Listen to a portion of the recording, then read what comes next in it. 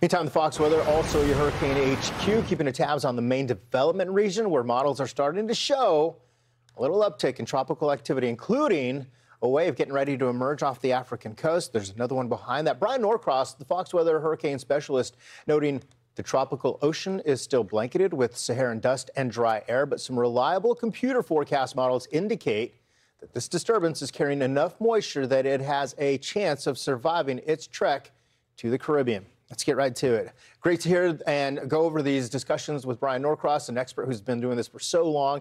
And of course, Britta, we're waiting for this area to wake up. We have been dealing with round upon round of not only strong winds, but Saharan dust.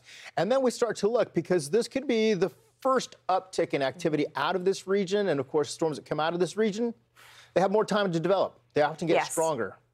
Yeah, it's kind of a double-edged sword, right? You want the longer timeline, so you have time to look at it, have more computer model data, have a greater sense of where we're going with it in the future. But unfortunately, to have that opportunity of exposure to warm water allows for larger, bigger, badder storms. So here's the position that we're talking about right now. We have this disturbance that's going to be coming off the coast of Africa. Again, this is a signature that we tend to see this time of year. We do have available moisture, but we also have some Saharan dust. So to the north. Again, we'll see how things work out as this emerges. Yeah. And then you think about, so as this moves off to the west, the trade winds carrying it off to the west here, this disturbance may be finding a little bit of pocket. It does have a lot of dust around it, but this fast-moving system continues to track through, taps into a little bit of perhaps some moisture, but you can see the dust on the northern side, the moisture on the southern side of this.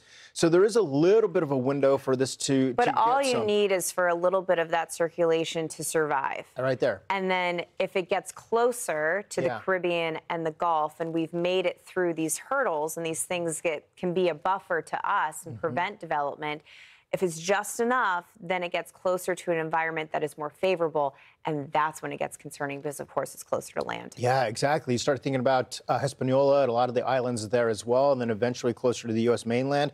When we look at the chance for tropical development, it is relatively low for the next 10 days, but again, the chance is there. It just needs that little window.